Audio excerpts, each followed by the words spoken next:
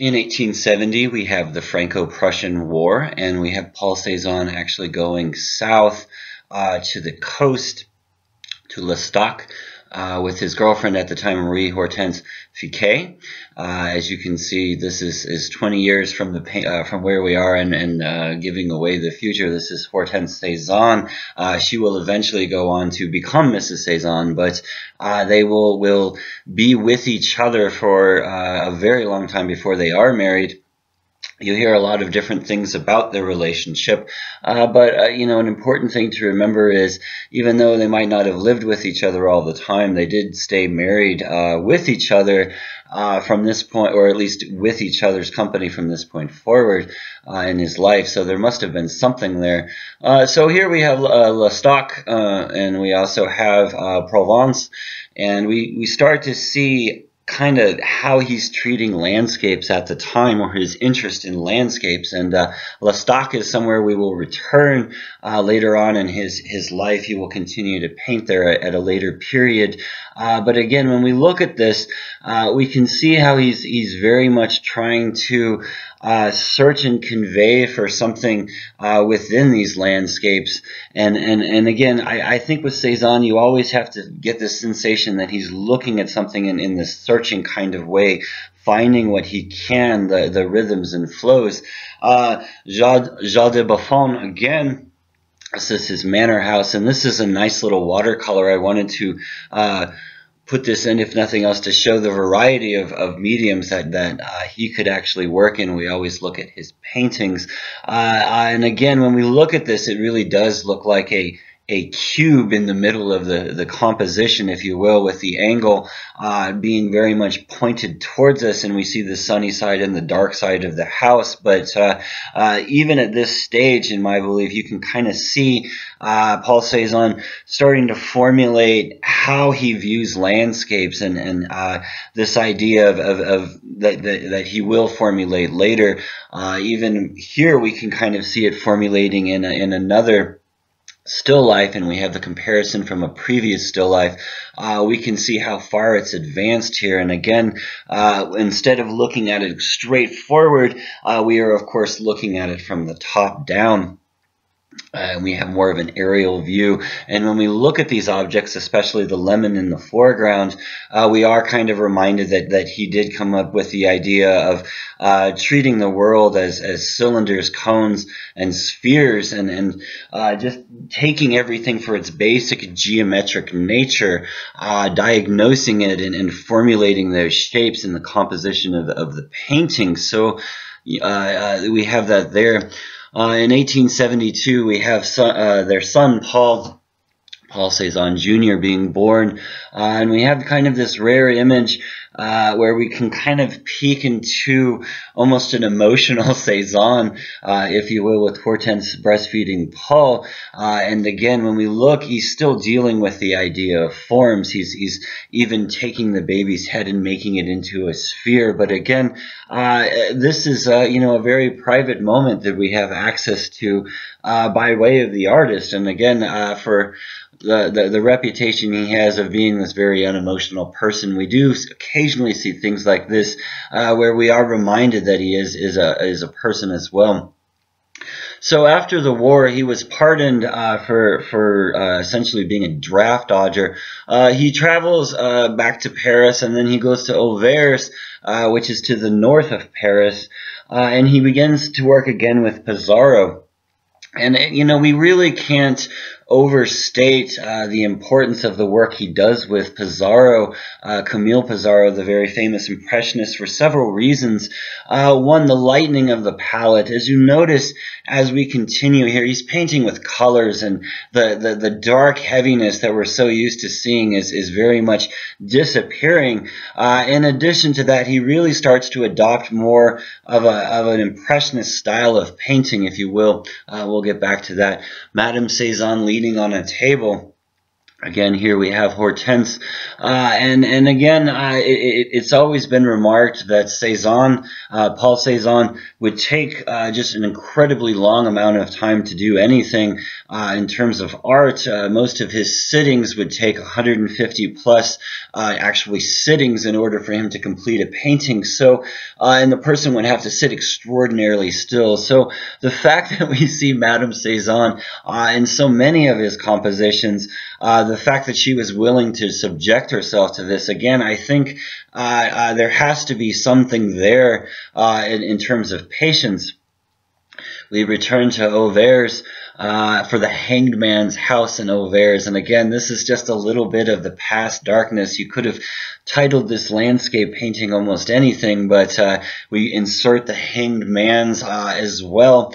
And again, as it says, it is shown in the first Impressionist exhibition of 1874. Now, back to what he's getting from Pissarro at this time. If we look at this and we think about this in comparison to the portraits he did of Dominique, you can see the style has changed. He has a much smaller brush stroke. He's starting to build up layers rather than just applying paint in these very, very large thick clumps like we were used to seeing before. A painter at work from 1875, not directly labeled Camille Pissarro, but I can only imagine that that would be the artist Camille Pissarro there. And again, we need to remember Cezanne has a horrible reputation of having a bad temper and just being this horrible human being to be around. And again, credit to Camille Pissarro for being able to look past all of that and see something inside of him and really being able to almost bring that out and foster it and develop Cezanne, at least through his friendship, into being an artist. And again, I think that modern art owes a lot to the credit of the friendship of Camille Pissarro.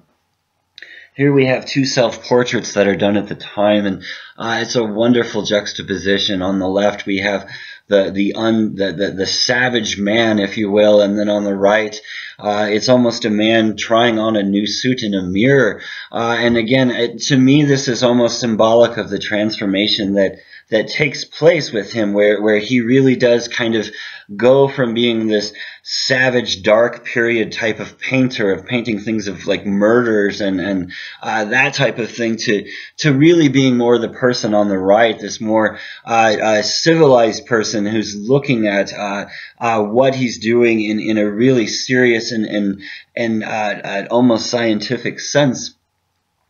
We also see from 1875 and a little bit later from 1877 some of the first bathers that he does.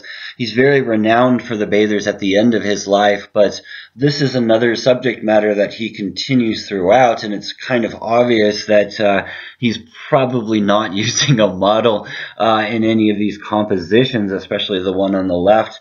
When we look at the woman's body that's standing, it almost seems like it's two halves of a woman stuck together, and her head is just kind of stuck on top of it. But that's not really what the painting is about. He's trying to find this fusion, even at this point, between the landscape and the figures.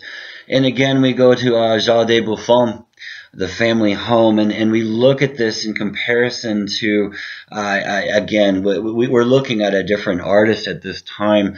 The brightness of the color and also the nature of the landscape and how he's treating it. If we look at the tree on the left, we're starting to see another thing he's very famous for, and that is the positioning of how he puts his brush strokes, that he does create a sense of texture and movement by just aligning them in a certain sense. And if we look at the tree, we get this sense that there's different degrees to the tree itself. Here we have a portrait of Victor Choquet, and we also have a portrait of Victor Choquet done by Renoir. a year earlier. And again, Victor Choquet was a person that was friends with the Impressionists and obviously a financial supporter, not only of Renoir, but also of Cezanne. He commissioned Cezanne to do a few portraits of him, and some of them actually do appear, as it says in the Third Impressionist exhibition. That is in 1877. Cezanne shows in the first and third of the exhibitions, and then he kind of distances himself not only from the Impressionists, but from most groups in general, if you will. But again, if we look at this and how he's handling the portrait, we can see a very different style and approach to individual figures. The one on the left, I believe, is very famous for being in the Third Impressionist exhibition, and we hear, a critic saying that pregnant women should not behold this image for obvious reasons.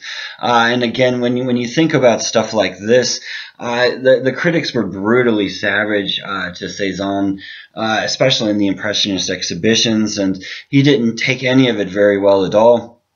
He's a person that, again, just doesn't respond very well to things of this nature, and this probably pushed him even farther away from the idea of living in Paris.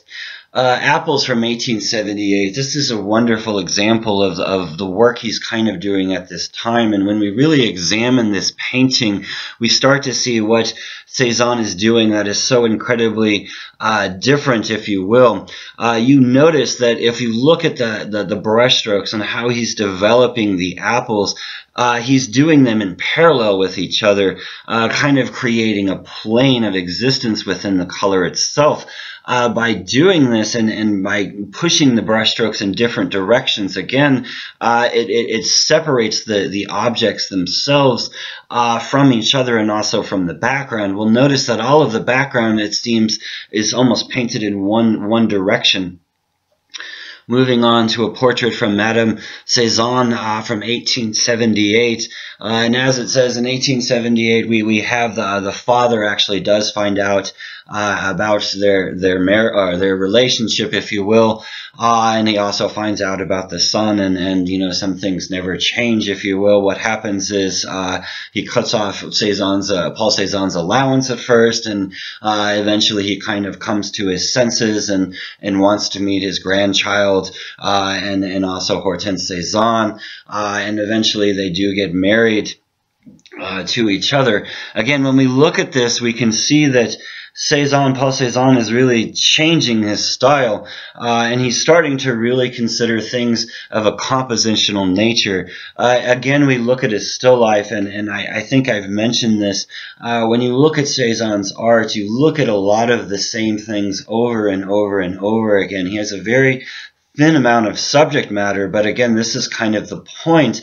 All of Cezanne's art is the examination of these objects as much as possible. So again, that would be one of the reasons for the repetition. But when we look at this, when you look at the top of the fruit container and the water glass, we start to see a difference in terms of perspective. And again, this is something that we will see later. Here we return to another one of these bathing scenes, this time the four bathers. And again, if we look at the brush strokes that he's using to compose the trees, they're very similar to how he's composing the figures themselves. This, to me, is also Cezanne's kind of take on a classical painting, or the classical idea that you would find maybe from a salon painting, the idea of bathers, or the classical nude, if you will. This is very much his take on that, and again, it's important to remember he's not really looking at models, so this is him imagining this and constructing this purely from his mind.